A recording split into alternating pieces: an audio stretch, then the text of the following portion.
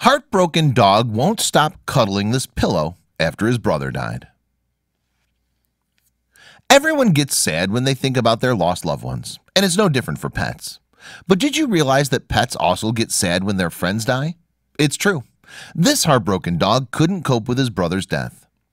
Spencer and Rocky were inseparable for 10 years. They'd never spent a night apart, their owner Beth Fisher said.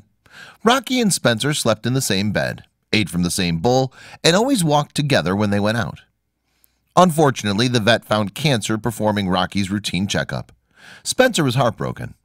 Rocky had to get put down that day, said their mom. It was hard to process Rocky's sudden death, but we can't imagine how hard it must have been for Spencer to have lost his little brother.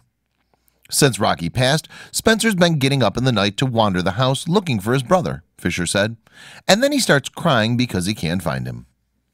The family kept Rocky's ashes on the mantelpiece but knew that wasn't enough, so they ordered a pillow off the internet with Rocky's face printed on it. They hoped it would calm the heartbroken dog, and it seemed to work. Spencer seemed happier and more at ease. Spencer's been cuddling into the pillow since it arrived, carrying it from the sofa to his own bed, Fisher said. He seems a lot more settled now that he's got something to cuddle into.